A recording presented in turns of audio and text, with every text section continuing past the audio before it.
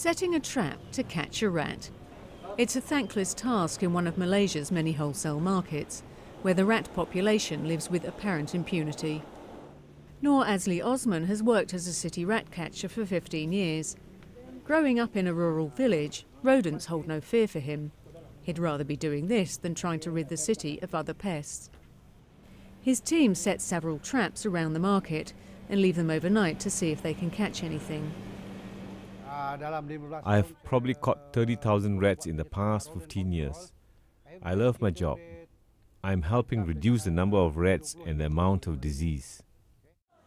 And that's a good thing too, as Malaysia has launched a campaign to try to reduce the country's rat population. They'll pay $2 or 60 US cents for any rat brought to government disposal centres. There's been a spike in the number of cases of leptospirosis, a bacterial disease found in rat urine which can be fatal. Almost 3,000 people have fallen ill so far this year with the disease, which causes a variety of symptoms including fever and muscle aches and pains. Serious infections can cause organ failure. Part of the problem lies in poor street hygiene from unlicensed food stalls that set up shop around the city.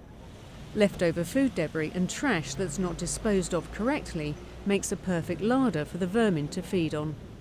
When the food waste goes into the drain, food waste found on the floor, and that's where it attracts the rats. So if you can keep the place clean, I think we can get rid of the rats because they'll only go to a place where there is food. The next morning we return to the market to check if the traps have caught any rats. We're in luck.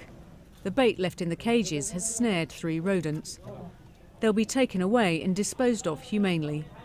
But it's a small victory. The local rat catchers say they snare about 20 rats each week from this market alone. But that has little impact on Kuala Lumpur's estimated 7 million strong rat population. And even the catchers themselves say they could never eradicate every animal. Scawen, Al Jazeera, Kuala Lumpur.